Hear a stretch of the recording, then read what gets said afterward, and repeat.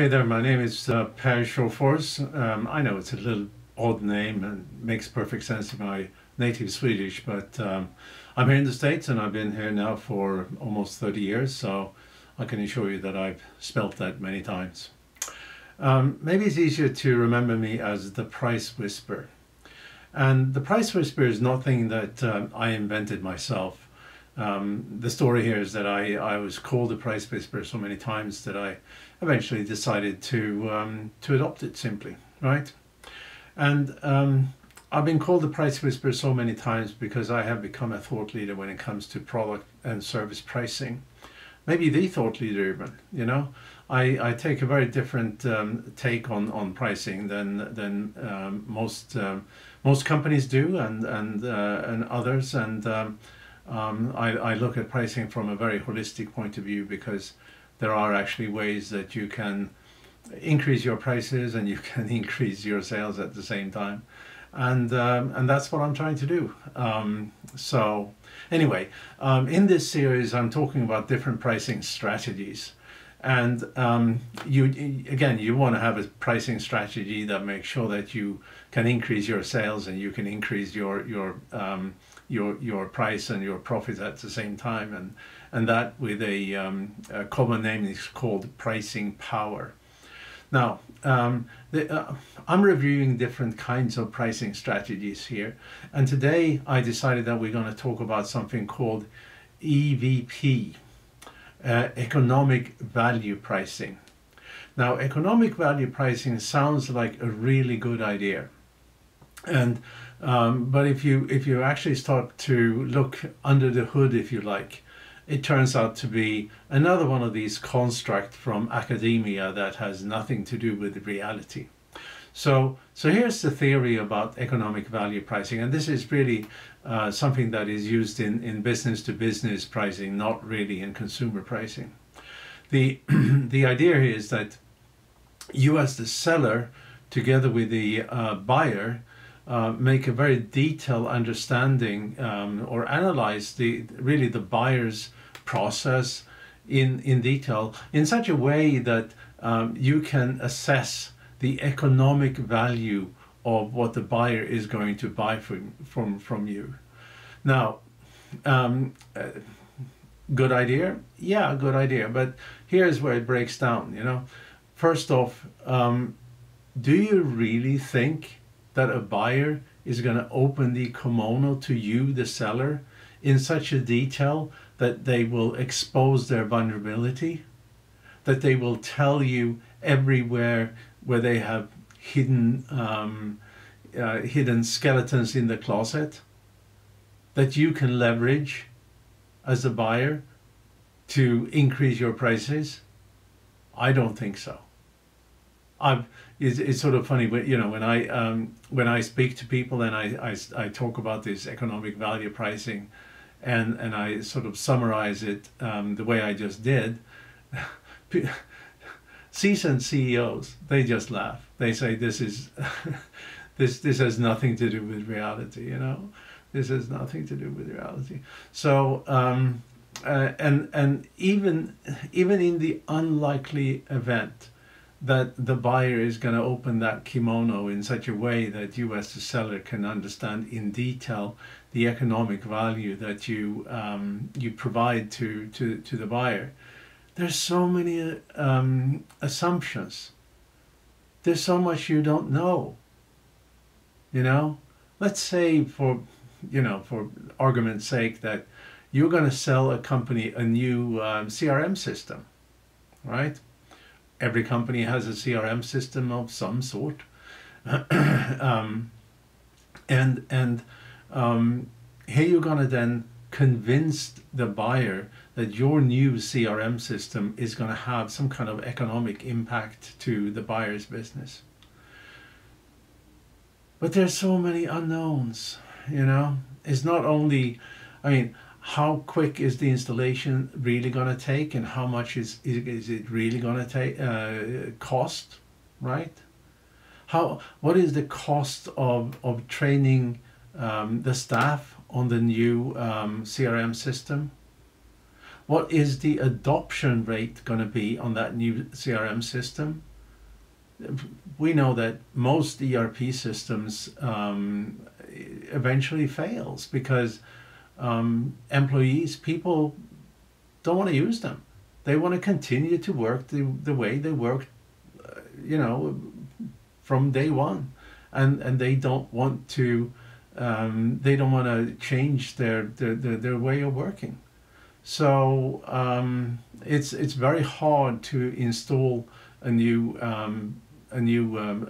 product like that CRM system, that new CRM system, and get adoption. Of course, many will adopt it, some will not, and they're going to continue to use whatever they used in the past, And so that's one hurdle. The next hurdle then, of course, is to understand how much better is this going to be in monetary value. Does it mean that they're going to be able to contact 2 more potential clients every day? Does it mean that they can solve 3 more customer service issues per day or not? We don't know. You have to make an assumption, right? An assumption based on a guess, right? So and then of course you have the issue of how long is the life going to be on that CRM system? What are the updates that's going to come? What is the new features? How are they going to be adopted and so forth? And how much value do they bring, as opposed to the updates and new features and functions of the existing CRM system? And as a seller, you wouldn't know, right? You wouldn't know. And there's obviously more to this. I mean, what is the infrastructure need? Do you need more servers? Do you need higher quality servers? Can you outsource the whole thing? Is it going to be hosted internally or externally? There are just a lot of questions, and even if you, like I said, even if the buyer is exposing their vulnerability, if they're exposing those skeletons in their closets, you make so many assumptions that at the end of the day, the economic value that your new CRM system is going to give the seller is a guess, right? So and there's more when it comes to economic value pricing. Assume now that the buyer exposed his or her company to the detail that you that you want, so you could make those assumptions. Assuming that the assumptions or guesses is reasonably right. So you have a number that will tell you the economic value of your new CRM system. Then of course comes the next question. So you have an economic value, is a number. How much of that is you going to take as your price? Are you going to take 5%? Are you going to take 10%? Are you going to take 50%?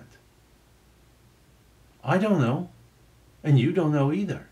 So we're back in guessing or negotiation with the client, right? So so suddenly you don't have a price of what you're going to sell, and you're left with a situation that some companies do. They say, we send out our salespeople and they're taking the best price they can get. No, they don't. I can assure you that they're underpricing, because a salesperson always believes that the lower price is going to lead to the easiest sale, which is true sometimes, but not always. So at the end of the day, when you've gone through this whole process of trying to understand the economic value, trying to assess what economic benefit your client will have for your new product, you're then going to have a salesperson who is going to be very, very inclined to accept a low price because that's what he or she believes is the best way of closing the deal. So chances are in the end that you leave money on the table. Chances are significant that you leave money on the table. So economic value pricing, great idea, but it comes from academia. It has nothing to do with business reality. And so you better use other pricing methods. And there's really only one. There's only one pricing method that always going to lead to the best business result. And that is to understand what clients are willing to pay. But not only that, understand how you can influence that willingness to pay in such a way that their willingness to buy and their willingness to pay goes up. And there's lots of ways you can do that I'm going to talk about later on in this series. So again, don't believe academia when they come with discussions about economic value pricing. Find better way of pricing, and there are many better ways actually. So anyway, I hope you found this of interest, and also that you found this a little bit thought-provoking, and I'm looking forward to see you on the next episode of this series. So thank you very much, and I will see you soon again. Bye.